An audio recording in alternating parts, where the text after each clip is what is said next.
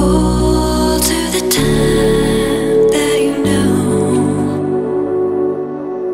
You don't have to move on, but let go. Add to the memory you keep. Remember when you fall asleep. Hold